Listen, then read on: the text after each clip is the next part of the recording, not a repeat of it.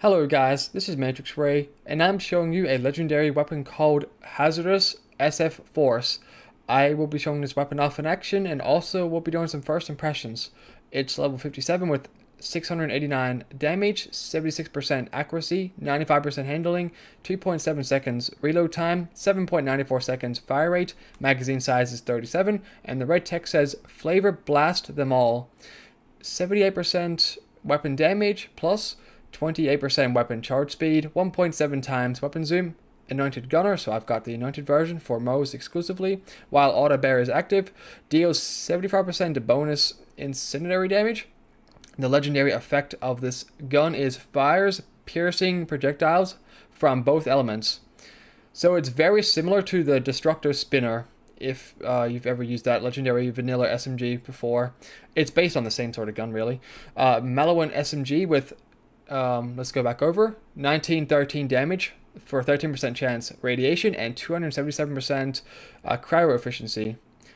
Okay, so I got this weapon from a boss called DJ Spin's Mouth from the mission side quest called Sinister Sounds in the area called Skittermaw Basin.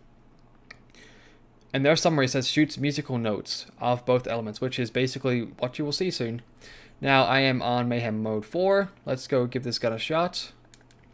Here is the notes that the summary just mentioned on the site that I read from. There's the notes. Now once again, you can change elements to make this cryo your primary element, and you can also do the same thing for radiation.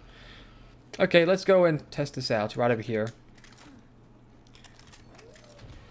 Now once again, Mayhem 4, SMGs, a little under 700 damage. Now since this gun shoots, relatively fast, and of course I'm on a MO, so I'm gonna have a hard time running out of ammo. So yeah, this gun so far is performing quite well. And since this gun's using both elements at the same time, it's working really well. Now you can get this gun in, I think it's all elements?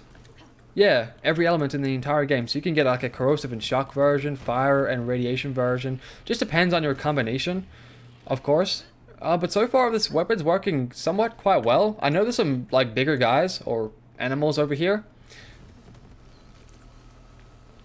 This would work better if I had a fire version. Fire and corrosive would work better, or even fire and shock would work best for this. But here's a prime right here. Now this would work better if I had a corrosive one, or radiation right here. Here's a radiation.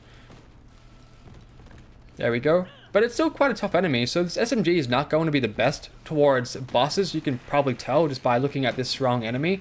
But that's pretty much it. I overall quite like this SMG. It looks very nice, it works, it's casual to use. Other than that, thank you guys for watching, and see you later.